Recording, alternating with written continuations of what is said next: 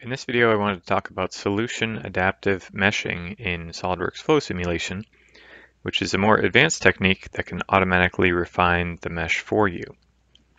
If you haven't already checked out our meshing guide for SOLIDWORKS flow simulation, I'd recommend doing that now, as this video assumes you already have a good idea of the meshing.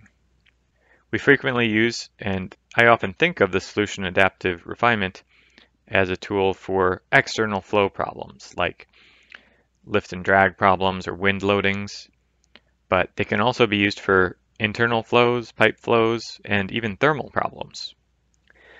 So what we have here is a wind loading on a billboard, and we basically set this up in the most simple way possible where we're just using the complete default mesh settings.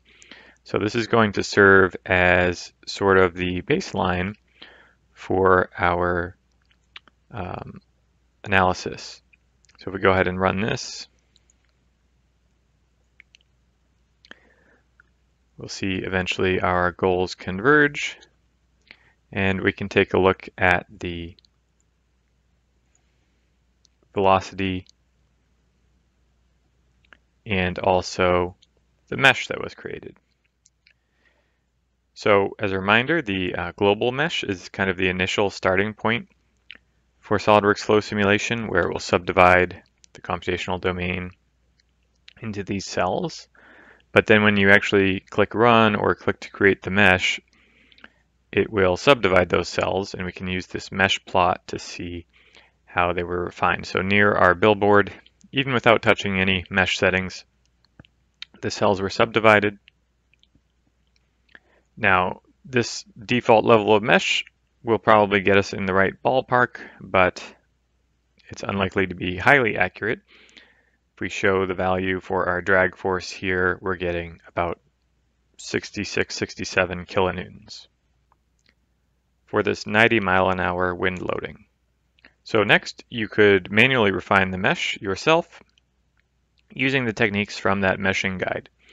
And this would be placing local mesh refinements. Like in this case, I've placed a local mesh refinement, selecting the parts of the billboard and defining the equidistant refinement that'll create the shells of mesh around it.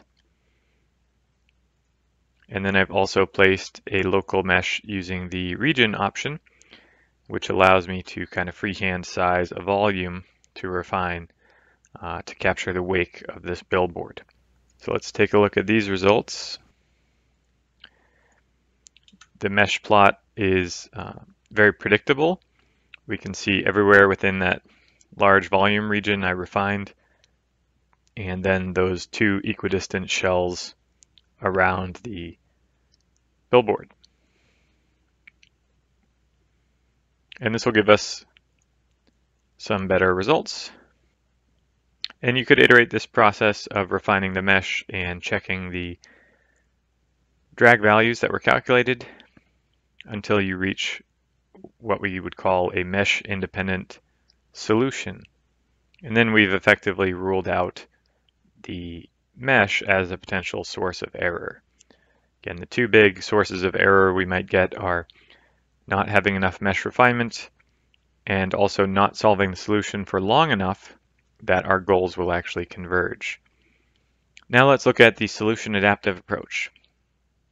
Now for this one, it requires a little bit of an understanding of the number of iterations or travels or physical time, if you're doing a transient study, that the problem will take. So I would recommend still running your course initial analysis first. And then the way we enable solution adaptive mesh is actually completely through the calculation control options. So you'll go into here by right-clicking the input data folder, for instance, and under the refinement tab, we'll set a limit or for a number of subdivisions that we want to perform across the whole domain. So that's right here. So I could go from anywhere from, by default, this will be disabled. I could go anywhere from, let's say 4 subdivisions all the way up to 7 subdivisions from the initial mesh size. And flow simulation is going to choose where these are put for me automatically. The next important thing is I need to define a number of maximum cells. So I've set this rather low here just so it will run quickly with 250,000 cells. As a reference, when you're setting the maximum number of cells, every 1 million cells will require about 4 gigabytes of system RAM. And then we set some kind of refinement strategy, and this can be based on a variety of factors. It can be periodic, tabular, based on goal convergence, or you can set manual where you actually manually click refine when you want to. Most often I tend to use tabular, and this will allow me to set some number of travels or iterations or physical time if it's a transient study. And I set a table of refinements. So right here I've just created a couple of rows just to say, okay, after 2 travels, and then also after 3 travels, perform a refinement. And this relaxation interval just means don't perform any refinements or consider goals completely converged as a stopping criteria, anything like that, until an extra 0.2 travels has gone by. Now, to go with this, I want to make sure I solve all the way through to 4 travels. So I've just unchecked my goals convergence here as a stopping criteria. And then that means that we'll only stop once all the refinements are performed and once we hit 4 travels, which is the default automatic stopping criteria. So we'll manually assess goals convergence for this problem. Okay. And when we go ahead and run this, we'll run it all from scratch. You'll see that initially we get our starting mesh, and I have this goal plot here kind of scaled down so we can see a little more clearly. I just right-clicked so we can show travels and manually scaled the forces so we can be on the screen here. So we just got past 2 travels and the first refinement was performed. You can see the number of mesh cells over here increased. Once we get to 3 travels, the next refinement is going to be performed. So here we go. It should bring us up somewhere close to our target. I forget if it was 250,000 cells, we got to 220,000. Okay, now it's going to continue to solve until that manual criteria I stopped of 4 travels. So we want to make sure we solve long enough initially to get the flow field mostly developed before we perform that initial refinement, which you can do either with these travels limits or by using the goals convergence refinement criteria. And what's so nice about this is we get kind of a built-in history of the mesh convergence or mesh independence of the solution. So if we continue performing these refinements and we see eventually that there's a very small difference from one refinement to the next, then we could conclude that we have a mesh independent solution. In this case, it looks like we still have a somewhat sizable difference from the previous refinement to the next of a few percent. So depending on the level of accuracy that you're looking for, you would probably want to continue refining this. Okay, but we're already quite a bit higher than we were with our 66 to 67 kilonewtons that was predicted with the initial study with no mesh refinement. Now we're up at 70 kilonewtons. And the nice thing about this approach is even if you change the wind direction, the mesh refinement is going to adapt to that. So for situations, especially where it's difficult to predict where the refinement needs to occur, this is going to give you a great result. When I talked about manually assessing the solution convergence, one of the ways to do that is to create a goal plot. I've set here to show travels, and then I will go to its history. And again, the defaults are quite large because initially when this problem starts up, there's this really big spike in force.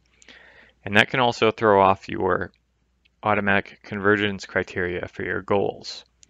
So I'll show on the screen here where you can edit the convergence criteria on your goals when you have big swings in the goal value. You may want to enter in manually a criteria or do what I did here and just manually determine the convergence. So I'm going to rescale this down to some number that's kind of within the range of where we want to be operating, and we can see that startup behavior, and then so we went from 72.5 kilonewtons roughly on the previous refinement to right around 70. So that's still a large enough difference that you may want to consider continuing to refine the mesh.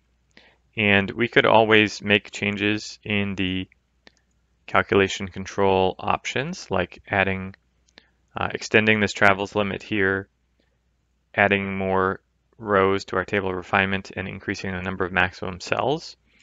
And if we did that, then we could actually run and just continue the calculation to kind of pick up where we left off.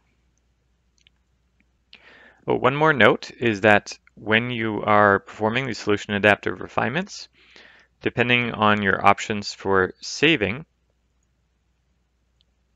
you'll see this option here, save before every refinement. So what this will do is that I can go in and load from file a older version of the results before that refinement was performed.